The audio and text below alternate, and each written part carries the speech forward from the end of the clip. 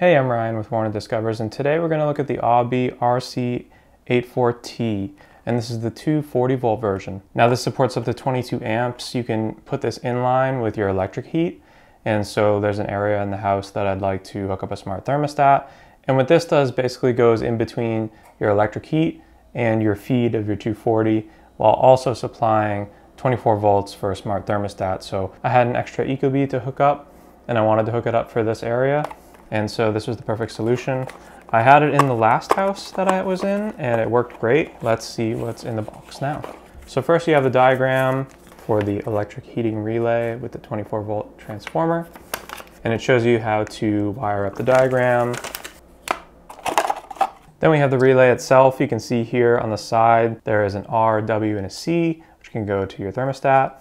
And then you also have 16 inches of cable that come out the bottom. So you could hook this onto a box or mount it like this with the two sides. And that's all that comes in the box, not much to it. Follow along if you want to check out my installation. Just a word of warning, if you don't feel comfortable working around electricity, definitely get an electrician. I am not an electrician. This is not professional advice, so take it with a grain of salt. But if you're curious, hopefully this installation may help you. So let's get started. So I'm planning to use this 4-inch box to combine all the wires for the electrical heat and the Aube to mount onto.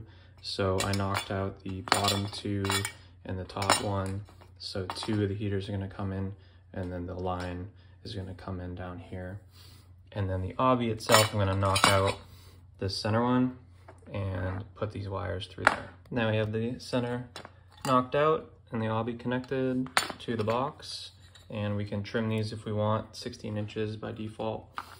And let's go put the box where I need it to be. So I'm behind the wall where the heaters are, and this is where the old school thermostat is. You can see two of the heaters go in there, and then the line from the electrical panel goes in the other side. So I'm actually gonna mount this over here and have those two heaters come into here as well as the line. And then I'll run the thermostat wire over there to the new thermostat. So let's go ahead and mount this with two self-drilling sheet metal screws. Now I'm gonna move my wires over to this box. Obviously shut off your breaker if you haven't already. So I have the two heaters moved over in the feed. So the feed right here, and then the heater here, and the heater here. And just use these to strip all those wires. Okay, so we got the two heaters and the feed coming in here. We have the black going to the black on the Aube. We have all the neutrals together with the blue on the Aube.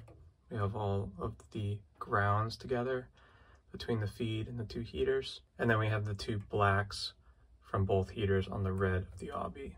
So now we're gonna hook up the thermostat wire. Now we got the thermostat wire ran to the old box, and let's hook up the smart thermostat. Now I got it hooked up to the Ecobee. And if you only have one R wire, you have to use the RC, and then the C and the W. And throw the breaker on, and there we go. So I will note the connections here. I'll make a diagram of what exactly is what here with some arrows and some text, but the LED light won't come on until it's actually calling for the heat. Otherwise, you won't really know it's on unless you go check the thermostat. So here it is calling for heat, and the light is on, and let's go check it out. So here it is on, and the first heater is running. You can feel the warm air blowing in. Then we have the baseboard, and I can feel it warming up. So I hope that was helpful doing the installation, and it's up and running and working great with the Ecobee. Let me know if you have any questions. It seems like some people in the reviews often get a little bit confused, and it can be confusing with all the wires in one box. So I hope the diagram that I showed showing exactly what I had hooked up might help, and let me know if you have any questions. Thanks for watching.